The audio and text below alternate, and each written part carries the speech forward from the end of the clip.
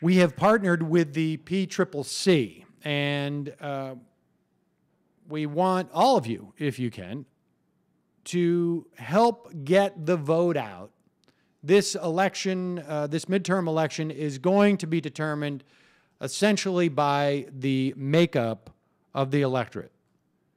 We've seen the polls. You've got many races that are extremely tight, and there's an opportunity for you to help. And you can do so from your living room. It is part of Call Out the Vote. Volunteers have already made now, I would imagine, well over 2 million calls. These are focused on some of the more progressive races in the country.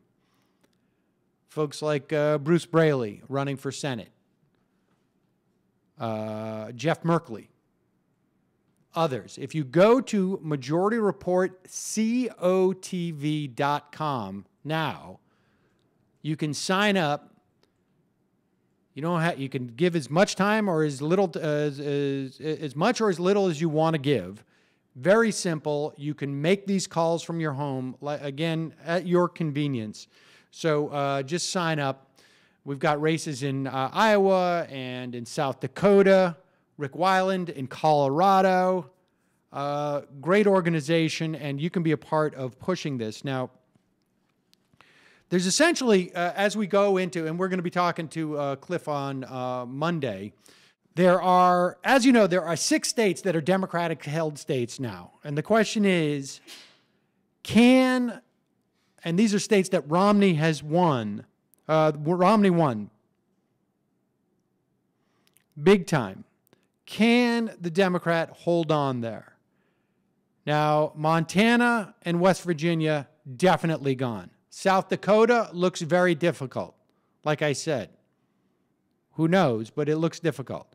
So the question is, Begich in Alaska, Pryor in Arkansas, Mary Landrieu in Louisiana. Note that in Louisiana, this is not going to be resolved until sometime, I think it's first week in December, because more than likely it's going to be a runoff. If Republicans get all 6 of those seats, they take control of the Senate. However, if they fail to hold Georgia, Kansas, or Kentucky, they need to add. They lose Georgia, they need to add 1 more seat, a pickup. Georgia and Kansas, they need to add 2, etc.